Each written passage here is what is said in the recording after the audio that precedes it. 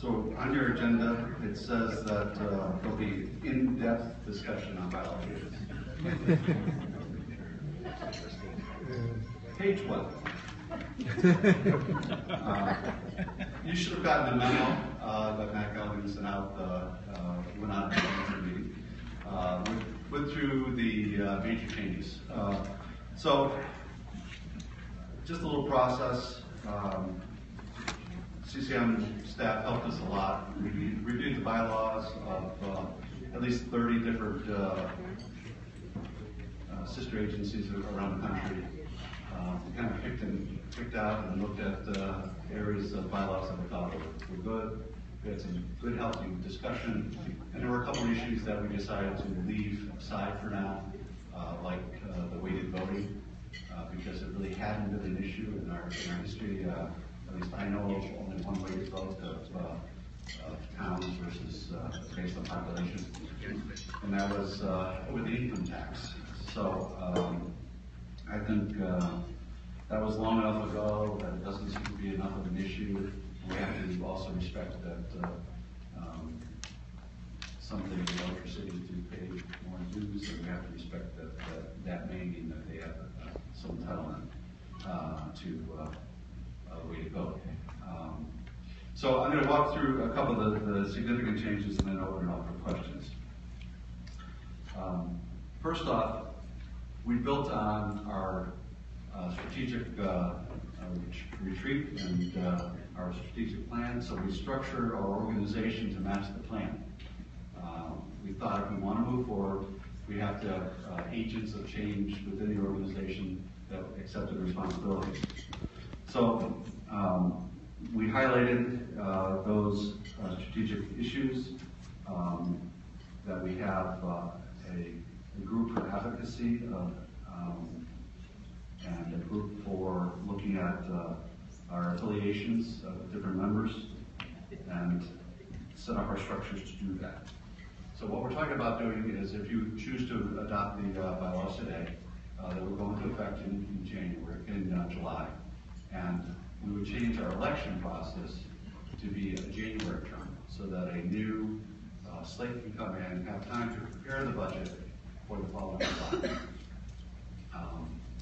It also allows us to get away from putting a board in place in July and having some people who may decide not to run again, or the public decides that they're not allowing them to run again, and we elected. So we've had that also happen. So this will allow us to make sure that the people that are in office in November could take the seat in January. So if you brought the bylaws with you, the mission, the purpose and mission is right out of that strategic group retreat. Advocacy for municipal issues, education, including convention and training seminars, etc. Services and products to our members, and partnering with other entities. So those are the 4 key strategic issues that we're going to be looking for. That's part of CCM's mission. We are requiring an ongoing strategic planning issue. At minimum, every 5 years we need to look at who we are and where we want to go and where we've been. One of the major changes, we're trying to make a commitment that if you're part of CCM, they can make a commitment and show up at meetings and show up on the board. So attendance will count when you're looking to be an officer of the organization. We've kind of changed some of our affiliations and created a position of honorary member, so that we can bring in some people with expertise that may no longer be the chief executive officer of the organization, but we want to be able to share their years of experience. Then in terms of the board of directors, we narrowed the number of people as officers of the organization. We're going to have a president. We're proposing a president, a first vice president, and a second vice president. We'll get into their duties in a second. But currently, we also have a secretary and a treasurer. So we created the second vice president position and are putting the role of secretary and treasurer on the executive director. The bylaws also deal with the past president issue. As you're aware, past president be on the board for life. We want to make sure that you're tied to the town, and again, at some point you can then become an honorary member instead, to provide your wisdom to the organization. So, actual duties. The president of CCM, I think everyone knows the duties of the president, the chair of the meetings. But the president of the CCM will also be in charge of the advocacy group, and also the committee on advocacy. The first vice president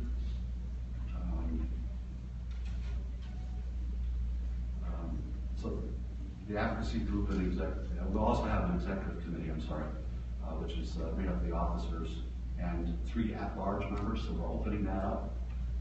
So other members, right now it's kind of a closed group, so we're going to bring in people that will in some ways replace part of the Budget and Personnel Committee. The duties of the Personnel Committee will be with this executive committee. We will have a Finance and Audit Committee also. So policy and advocacy will be chaired by the president. The first vice president will chair the Finance and Audit Committee. We formally haven't had a real audit committee, so that's something that we need to do. PERMA has, CCM really hasn't. We've kind of overlapped and used PERMAs to look at CCM's audit on an annual basis. The Member Services and Education Committee will be chaired by the second vice president, and we've done an ad hoc nominating committee every year. So what we're doing is taking leadership and putting them in charge of these committees, so that as you move up the ranks towards being president, you'll have gone through the whole system and knowing the full CCM organization and your duties and responsibilities.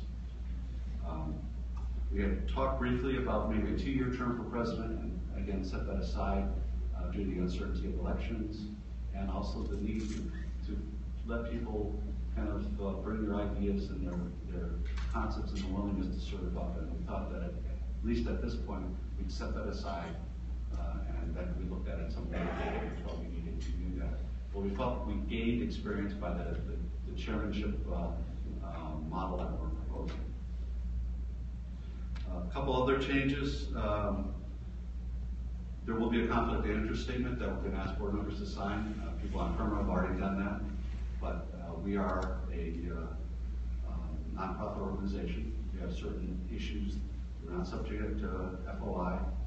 We have certain issues that we need to have a free-flowing dialogue with the board members, and sometimes that does not need to go public. We need to create an atmosphere of open and honest communication at the board level, and kind of like the Las Vegas rule, what happens at the board meetings stay at the board meetings. Doesn't mean that you can't communicate necessarily with other CCM members, but over the past few years we've experienced a lot of negativism by people taking their own personal agendas to blogs and the press. That has not helped the organization as a whole. So those are the key issues that I wanted to touch upon, and certainly would be glad to answer questions. John, just on the date of when the bylaws take effect, since the change of from 5 officers to 3 isn't happening until December or January, or sometime after the November election, should the bylaw change? Is that when the bylaw change should be effective? Otherwise, we're going to change the bylaws and without taking through the issue of officers. That's the question. Yeah.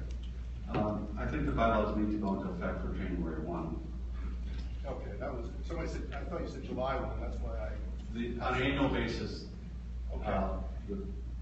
We'll still have a July 1 fiscal year. I'm sorry if I miscommunicated that, but we need to get in place some of those executive committees, though, as transition, but I leave it to discussion in terms of whether the effective date should be July 1 or January 1 for the bylaws. But I think as a transition, we may want to get some of those committees going. Just the question is the date. And have temporary board members. You're absolutely right, because later on we're going to elect maybe a 6-month terms of the existing board as the suggestion. And it may be that we take the people and slot them in as the temporary head of those committees.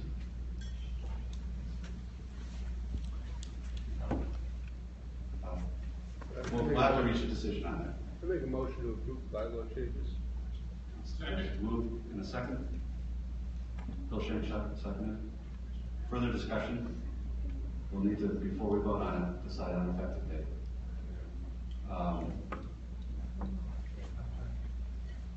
If I could opine just right, I get where Herb is coming from, but if we made it effective July 1, does that effectively wipe out the seats of the current board that we're extending for 6 months? I guess it would, right? So that's the problem. That was the question. That's the problem, yeah.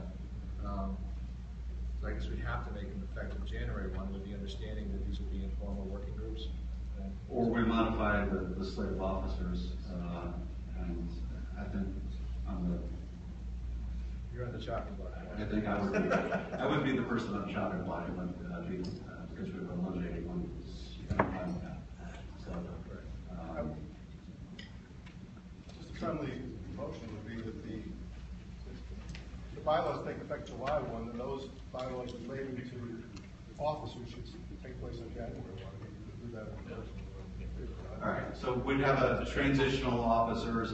I think what we need to make clear, and the board would need to decide what officer would be assigned as interim first vice president, interim second vice president, so they could get those committees going.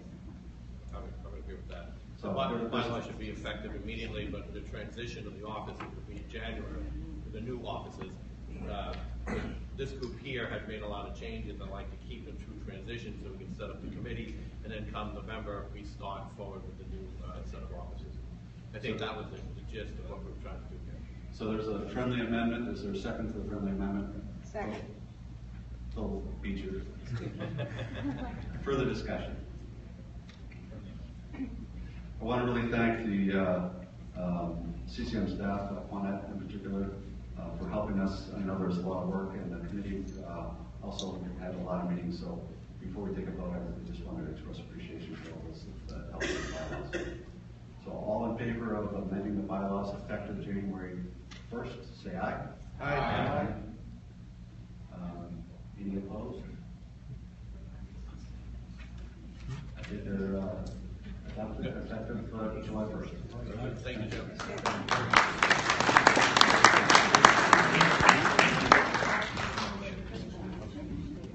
I'll be brief again, I promise.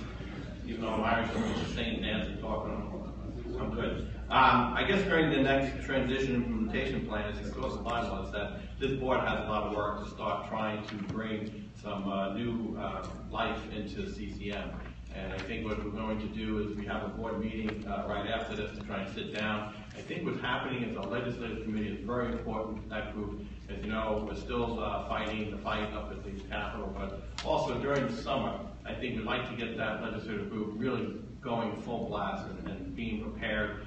We usually wait till September, October, and we start having this rush to get things done. We're really hoping to get that legislative group done now so that we can see what's going, keep current, and then see what we need to do in the future. So, John, I want to thank you for your hard work in your committee, and I want to thank also the committees that have put together, Leo, your committee in hiring our executive director. And again, as Thomas Jefferson once said, you're only as good as the people around you, and we have a lot of good people here with staff and board members that got this work done this year. So at this point, I think what I'd like to do is introduce our chairman of the committee, Leo Paul. See, I got it right this time. And which will talk about the nominating committee report.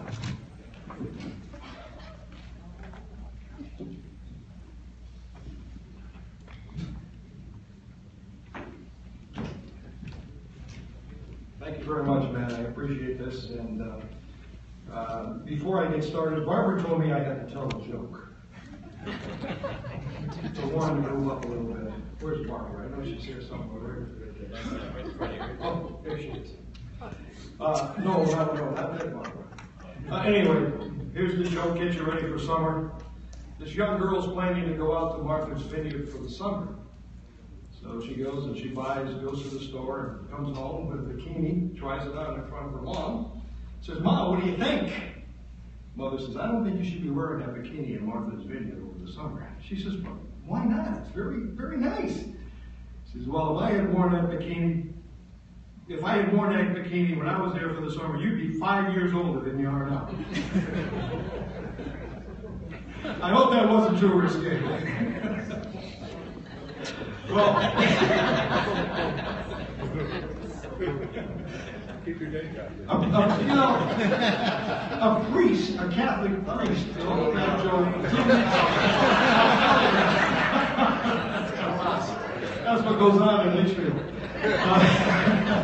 Anyways, as the chairman of the nominating committee, the first order of business here is to nominate and assign to the proposed CCM officers and directors. I'm not going to read the entire list. You have it up on the screen there. I'll be happy to answer any questions anybody might have. If there's none, I'd look for a motion to approve the slate. I'll make that motion. There's a motion been made. Is there a second? A second? Any questions or comments, anyone? All those in favor, please signify by saying aye. Aye. Any opposed? Motion carries. We've got a couple of other business items here that we've got to take care of. First is, and I'll read the thing, resolution concerning the appointment of additional members to the Board of Directors of the Connecticut Conference of Municipalities. Whereas Article 5, Section 1A of the revised bylaws of the Connecticut Conference of Municipalities provides that there shall be directors of the conference in such number as the conference shall annually determine by resolution. This number shall not count officers and past presidents. Resolved that the CCM membership authorizes the Board of Directors to appoint additional directors as appropriate, as long as the number of directors shall not exceed 21. Is there a motion to approve that resolution? There's a motion been made. Is there a second? Second. There's a second. Any comments, questions, anyone? All those in favor, signify by saying aye. Aye. Those opposed? Motion carries. One more resolution. This is easier during my select meetings. A resolution concerning the number of directors of the Connecticut Conference of Municipalities. Whereas Article 5, Section 1A of the revised bylaws of the Connecticut Conference of Municipalities provides that there shall be directors of the conference such number as the conference shall annually determine by resolution. This number shall not count officers and past presidents.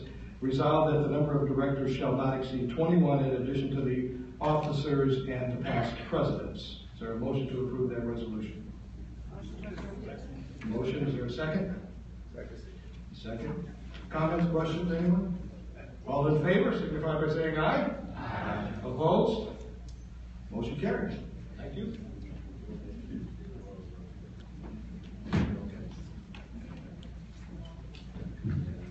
Leo, thanks again for chairing this. Leo's been chairing a lot of things lately because he gets the job done. We appreciate that. Next, what I'd like to do is have our Executive Director, Joe DeLong, talk about building on success. So without further ado, here is our Executive Director, Joe.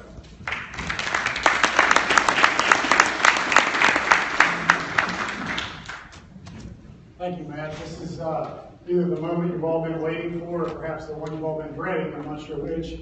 I was speaking with our Director of Communications, Kevin Maloney, yesterday, preparing for this and the time slot that was allotted and everything, and Kevin said, well, the only advice I would give you is great presenters always leave the audience wanting more. So I hope you have a good night. Actually, as a time of transition, and the transition, I think, we're kind of through the transition, and now we're at a point of evolution. There's some important things that I want to discuss with you. And we're going to begin with just a quick snapshot of the association in terms of where we are. And why I say a quick snapshot in these areas is because, quite frankly, from a financial position standpoint, just about a month ago, we had a business meeting where we set the budget and all the financials were emailed out to you. So you pretty much know that this association is on very solid financial footing. From a legislative force standpoint, we have LegCom meetings all the time. I don't want to turn this meeting into a LegCom meeting. There's a time and a place for that. We're going to talk about those things a little bit later on in the presentation, but we're not going to go into great detail. Again, the first part of this is just a high-level snapshot of these three areas. but a snapshot that I think is important.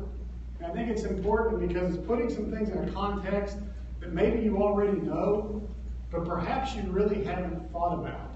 And to some degree, some of these things in this snapshot are a complete tribute to the people in this room under your leadership and the association that you built. One reason why I don't want to talk about it too long, I've only been here 3 months, I can't take credit for any of this. So we'll get through it in a hurry. But from a financial position standpoint, dating back to 2008 to present, you've had a 1% increase in your CCM dues. A one-time 1% increase. Now that's pretty good, but when you put it in the context, in the true perspective, during that time, we haven't reduced our number of staff. We haven't reduced our number of services or offerings. In fact, most of them have actually increased. CCM has not become a bad place to work. There's still opportunity for merit-based advancement. So you were able to hold the line with a one-time 1% increase over these past 7 or 8 years without your organization declining in any way. Now, to put that into perspective, during that same period of time, there was a 10% overall increase in inflation. So again, under your leadership and fiscal accountability, that's pretty impressive stuff, and you should be proud of that. But to put it into a further perspective, to give you a sign of the times, the state legislative expenditures during that same period of time have increased by $3 billion, billion with a B, $3 billion. Now you want to talk about your fiscal accountability, I'm going to give you some irony. The people on the $3 billion side of that slide that you're looking at, they want to put a spending cap on you because you're the problem. Yeah. Makes a whole lot of sense, doesn't it? Let's talk about our legislative position for a minute.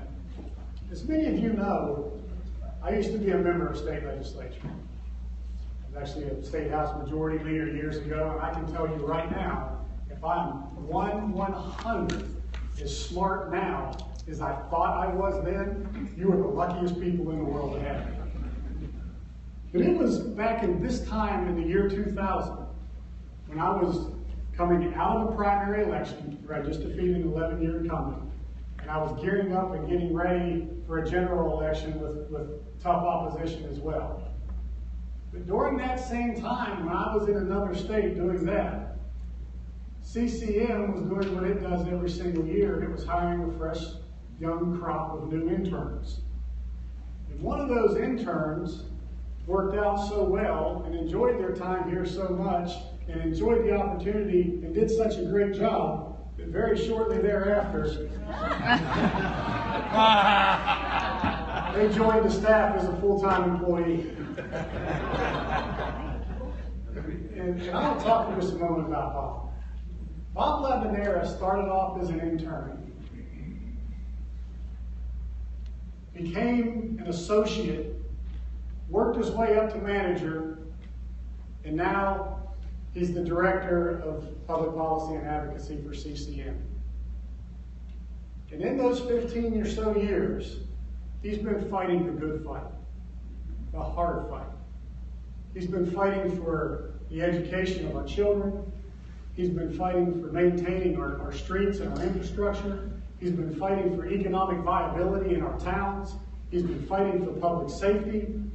He's been fighting to keep costs down on local property taxpayers. And he's been doing a really, really good job of it. But here's the bad part, or the unfortunate part, of when you have really good talent. Other people recognize it. And a month from now, Bob's going to be leaving us because he's been recruited to another position that provides tremendous opportunity for he and his family. He's earned that. But as part of our brief legislative update, I was hoping that you would just take a moment to join me in giving Bob a big round of applause and thank you all.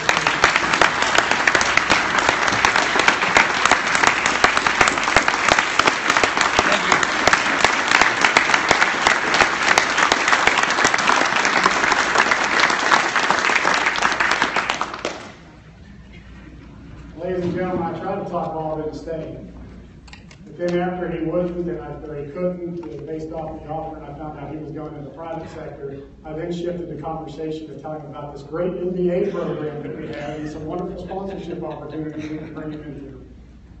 As we move along and we talk very quickly about our core deliverables, the last of the snapshot of where we are. Again, I'm going to show you some things that you probably already know. Maybe you don't know them in this full of context, but I'm going to really try to capture them in a way that you need to think about in terms of what you have done as far as delivering services to your constituents.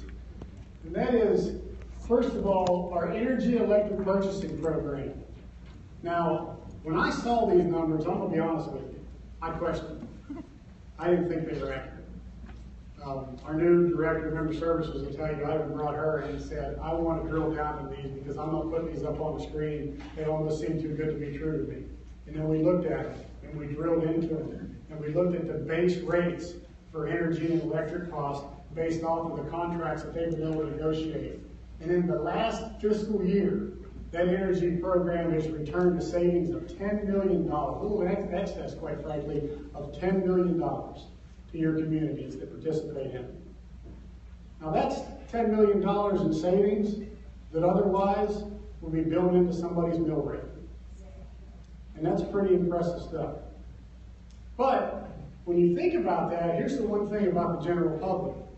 They don't necessarily recognize the good stuff that you do for them that's saving them money because the money is never coming out of their pocket to begin with.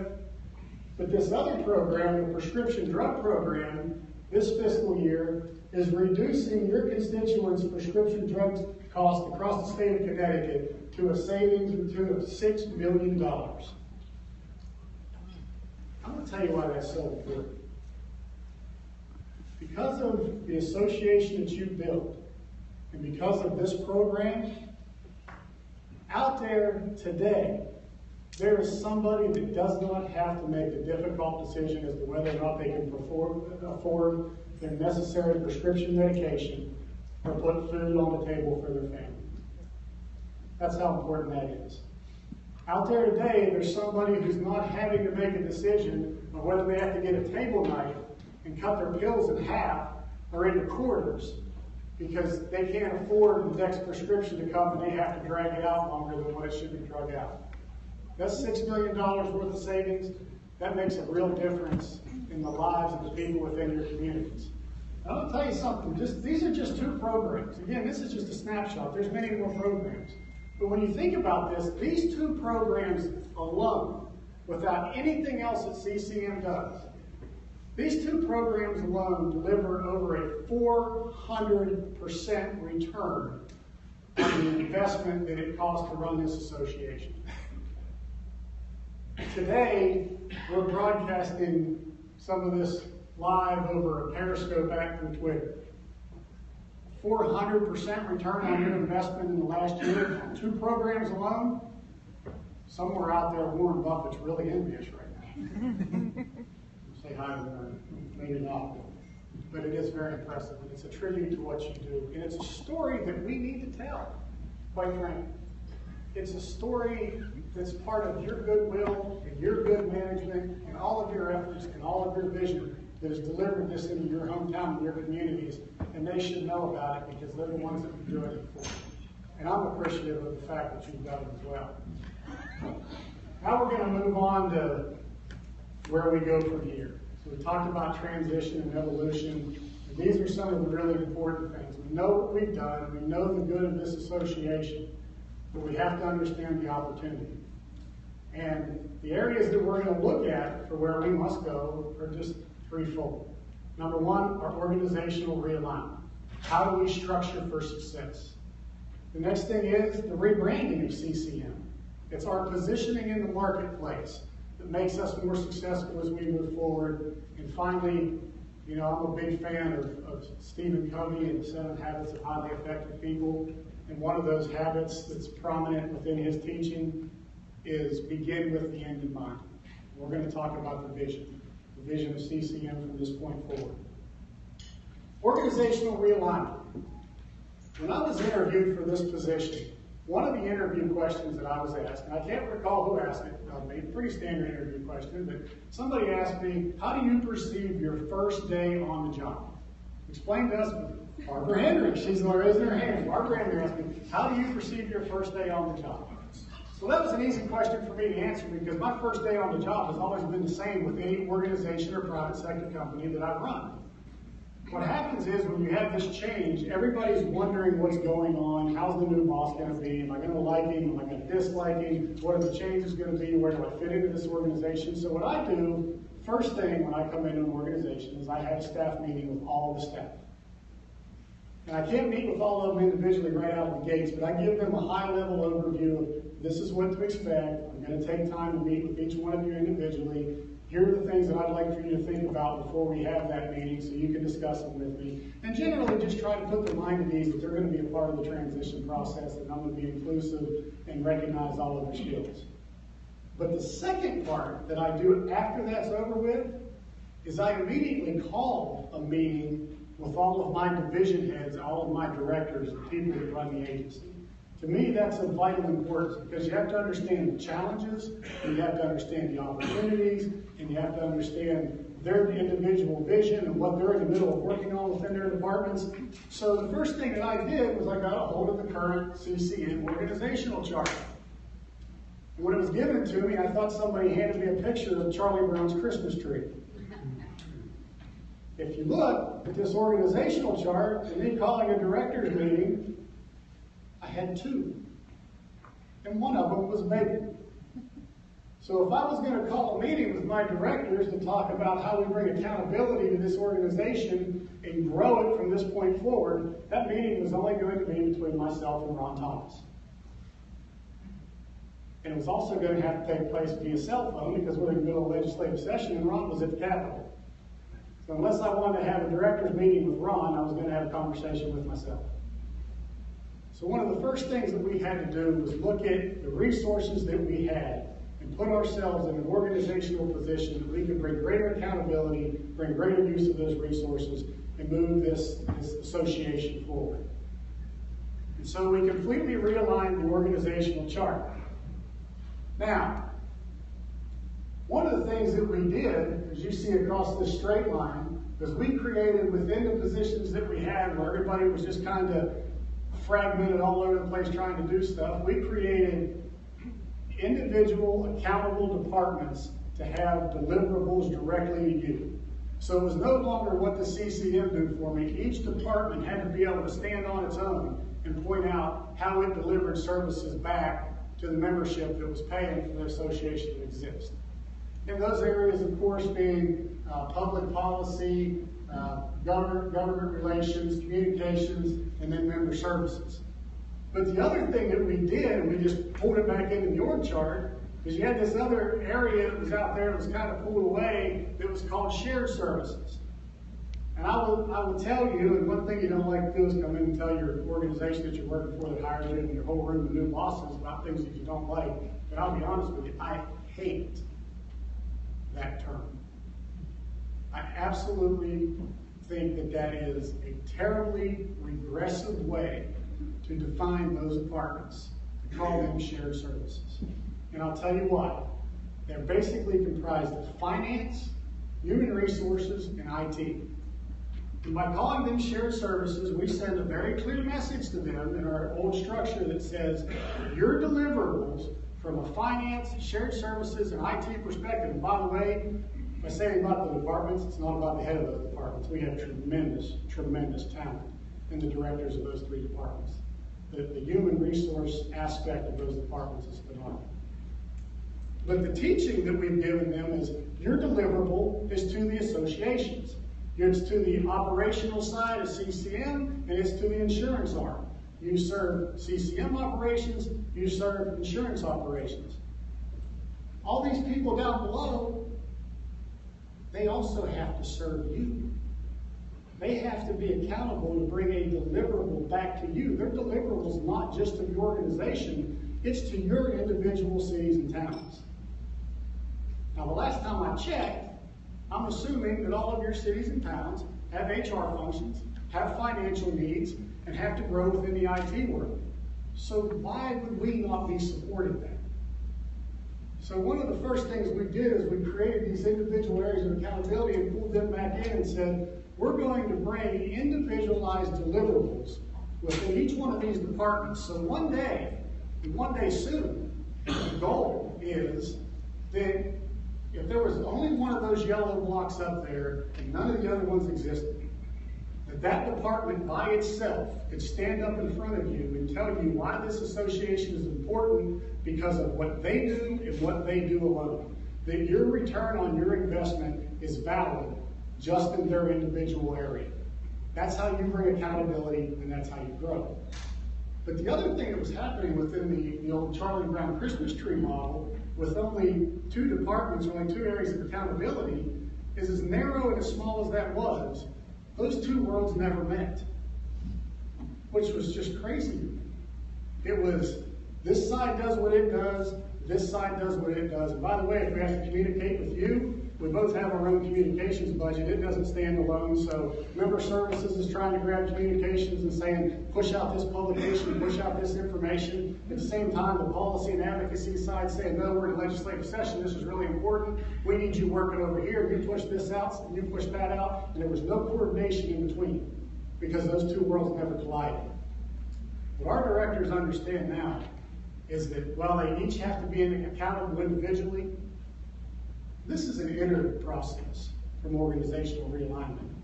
And we are only as strong as our weakest link. That's how good organizations run. That's how they move forward. And so when you look at each one of these areas, when we talk about this term shared services that I don't like, we're going to drill into trying to create things like HR portals, where CCM is able to be linked right into your communities with best practices for HR, helping you with different resources for hiring, and doing different things for training your new HR people, and being a constant resource of information for your HR world. Finance, the same thing. We do all these workshops and seminars and trainings that we do through member services, but we don't link in our own finance department to do it. If we're the association for all the towns and cities and we're this great resource of information, then our finance department needs to grow and needs to be tied into our educational services that we're offering to your communities and your towns in terms of best practices, information sharing, IT services. We have the Nutmeg Network. It's incredibly underutilized in the state. Our IT staff needs to grow and be linking our association in with all of your cities and towns through the Nutmeg Network, so we have the portals of information that we need to constantly push information out to you and create this super highway to where our office is sitting in your office every day and we're always accessible to you at any time without you even picking up the telephone. We get into advocacy. We're going to take a new approach. We're going to be much more proactive when it comes to advocacy. The new bylaws are setting us up to do that. We're going to be out there in your community. And if we can't convince legislators of what makes sense, then we're going to convince their constituents what makes sense. Because this organization does a whole lot of really, really good things for the community. And once they learn more about the good things that we're doing for them and how we do it collaboratively, I think they're going to be more likely to look to us for solutions instead of all the constant bickering that we sometimes see go on at the State House.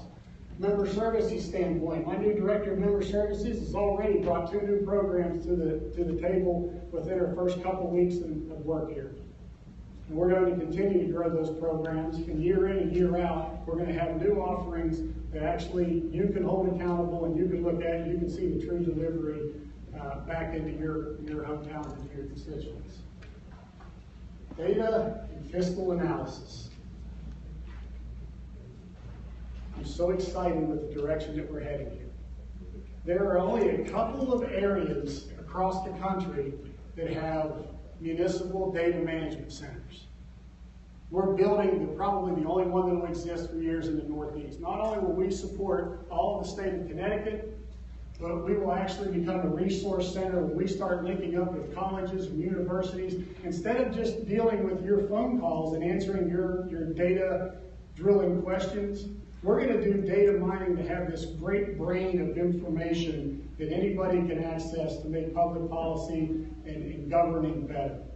One of these days, George Raphael, the director of this department, will no longer be on this earth.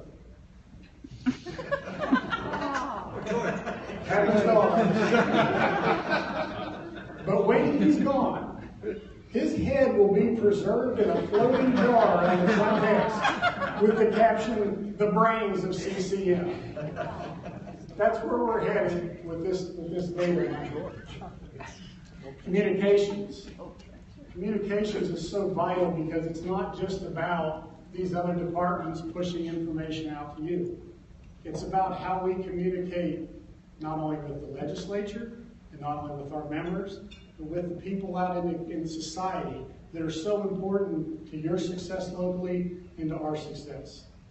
That is what we're doing with our organizational realignment. We are bringing accountability to each one of these areas, where each one of these areas will have individualized deliverables that will be an iterative approach where they'll work together as a team and it'll make things better for you in your hometown.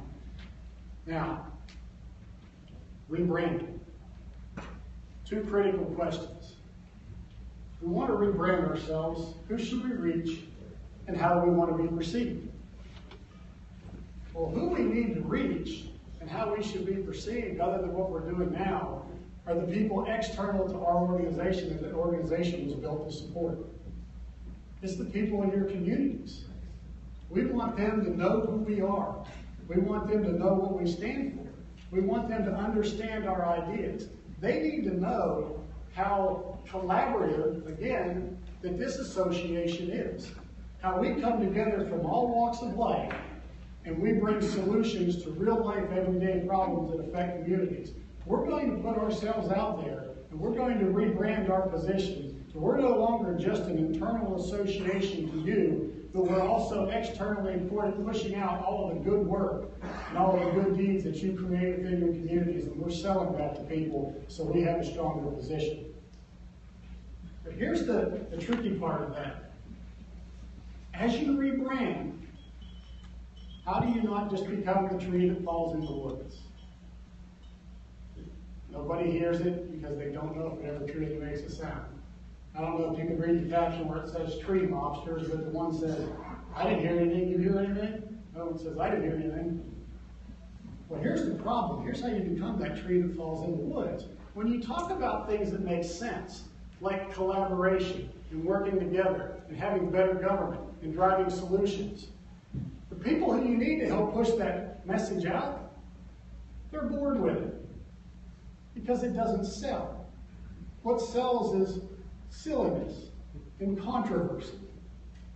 And so we can push this positive message and say, this is the way that we do things, this is the way that we make things better, and we can get out in the community and talk about that stuff, and our message can be the absolute right message and the best message for all of government.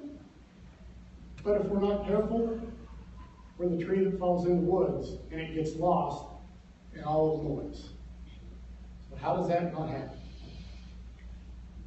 This is happening. Perhaps the most important part of this presentation.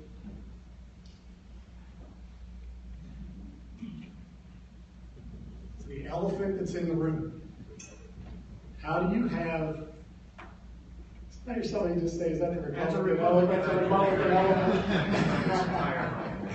See, I'm not even talking about Republicans and Democrats here. We're going with it. The problem with addressing the elephant in the room is everybody thinks that you're supposed to do it, or you want to do it, or you're brave about doing it. But people have different ideas of who the elephant is. And when you start to address one person's elephant in the room and somebody else thinks, well, that's not the elephant, this over here is the elephant, then it shuts everything down. We're going to address the elephant in the room. We're going to do it this year, and we're going to do it going forward. And I will tell you this, I'll warn you right now, some people are going to be a little uncomfortable about that, but it's what we have to do. It's how we have to get better. We have to have these conversations. You know, I'm reminded back home, I knew a Catholic priest, and I knew a rabbi. This isn't a joke, this is a true story. I knew a Catholic priest and I knew a rabbi, and I knew both of them fairly well, and they lived on the same block, and their kids went to school together, and they were very good friends. The priest and the rabbi were friends, and their family were friends. And every year, I think every year, most of it every year, they went on a little family vacation together, the two families. And they enjoyed each other's company, and they laughed, and they slapped each other on the back, and they had a good time, and their families loved one another, and they did things together, and the one thing they just didn't do was talk about religion. Because it's how everything just stayed peaceful that way. We just respect our differences and not talk about it. We don't have that luxury. As elected representatives, as an association that represents the people, we have to talk about our differences, and we should, because we're better at talking about them than any other group out there is. I want to tell you a little bit about explaining something about the elephant in the room that I've seen in just the last couple of months. And this is just one. There's many. And I'm not going to keep you here all night to talk about the other ones. You're just going to see us address them. For the last couple of months, you've got leaders in the legislature, all legislatures. I'm just going to zone in on one side of one body, and zone in on the Senate. You have a majority leader, you have a minority leader. Both of them carry the tag after their name, leader. I don't know if they really know what that means in all states at all times, but there's a reason why they're called leaders. Heads of their party. Well, we were doing a press conference about mandates and the cost of pushing mandated cost out on the towns and how they could affect their budgets and how we didn't want this stuff to negatively impact people's property taxes, and we questioned the sustainability about it, and we really thought that before leaders should be doing this, that they needed to sit down and have a discussion with us. The majority leaders started sending out tweets saying, essentially, I stand proudly with special interest worker groups. Okay. And the message was very clear. Doesn't matter what the cost is. Doesn't matter where the money's going to come from. If you're a special interest labor working group, you can count on me to be in your corner no matter what. That was our majority leader's message. Now, in the last week or so, keeping to the elephants in the room, might have just made some people from that side of the party a little uncomfortable, and some other ones inside going, yeah, get it. The last week or so, from the other side of the aisle, the minority leader had a press conference talking about the budget and said, bring us to the table. We want a seat at the table. We represent people all over the state the same as you do. We have a voice. We have ideas. We want to work with you. Bring us to the table so we can make this thing better. Now, if you think about it, that sounds a lot like the message CCM's been putting out, right? Collaborative effort, bring us to the table. That sounds familiar, some of the ads and everything else. But I'll tell you this, his message was the polar opposite of ours. And here's why. As soon as he finished making his comments, a reporter said, so if you're brought to the table, you're willing to talk about and support some tax increases? And he said, oh, no way. Let's think about this table for a minute. We got a leader on one side that says, we're not going to have a discussion about the number one driver of expense within our budget. That's off the table because we support the people who create that expense. So we're not going to talk about that. And then we have a leader on the other side of the table that says, we're not going to talk about the number one driver of revenue in our budget because we support the people that have to pay that revenue, therefore that's off the table. Now when we talk about coming to the table from CCM, I will tell you this, I don't want to be at that table because that table is boring and it's tired and it's unproductive. That's a fact. I want to tell you what table that I would suggest that we would be a part of. How about if we sit at a table with a city Republican mayor like Mark Bowden on one side, and we sit at a table with a Democratic city mayor like Deb Hinchy on the other, and we sit at a table with First Select Woman Barbara Henry, who's a Republican, on one side, and we sit at a table with a Democratic First Selectman Susan Bransfield on the other. And we have Leo Paul on one side, and we have Rudy Marconi on another. And I'm going to tell you what will happen at that table. every one of these items will be discussed. And they won't agree on everything. But here's what they'll do. They'll sit at that table for as many days as it takes, as many hours, as many weeks, as many months, until they pound out a solution that's in the best interest of the people that they represent collectively across the state. Because as local CEOs, that's what they have to do. They don't have time for silly season.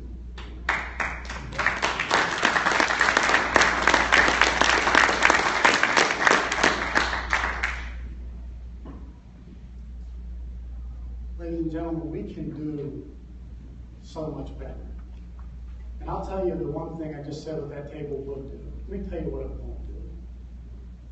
I can guarantee you, I've been around here 3 months and I've already seen it within this board. When those conversations get tough, those 3 Democratic representatives, those 3 Republican representatives, they won't get up and go in a room by themselves and decide how they can lay out the other side, or defend their position to the public in one-liners, or use this to their advantage in the next election. They'll sit in that room and grind it out, with their only focus being on the next generation. And we have to talk about these elephants in the room, because the state of Connecticut is starving for leadership. And leaders of this state sit right here together and work collectively together, and we're going to keep telling that story until somebody stands up and recognizes it, that we can do so much better than what we've been doing. Let me move on to this, the end of this, of our vision. As I said, begin with the end in mind. CCM is going to continue to work till we become a unifier of people who want to do the right thing, not the political thing. People who want to advance our communities, who want to grow economically, who want to take care of our most needy. We're going to do that in part by becoming a familiar face. We're assigning individual reps to each one of your towns. So we're there so you know exactly when you need something, who to call, how to link into them, who to text, who to email, who's going to be that rep that's going to help you through any process. We're going to show up. Maybe not everyone, because we don't have the resources, but I can guarantee you somebody from our staff this year is going to be at one of your town hall meetings, if not several. Because we're going to understand what your issues are and what your unique needs are. And we're going to become a face within your community, so your community understands that when they see that budget, that some of you actually have to have the community vote on to pass, and there's that line in it that says CCM, we're going to get to the point where they're standing up saying, protect that. Because, boy, they really do good stuff for us. We know them.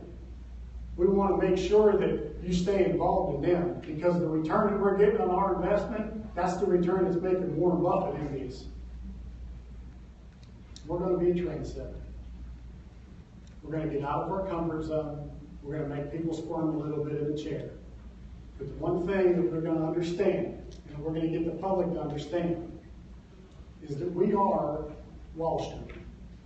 We are Main Street, and we are seniors, and we are kindergarten children, and we're the guy down the street, we're the lady at the checkout counter at the grocery store, we're your neighbor next door, we're stay-at-home parents. We are CCM, we are your communities, and in FY 2016, we're building on our success. Thank you.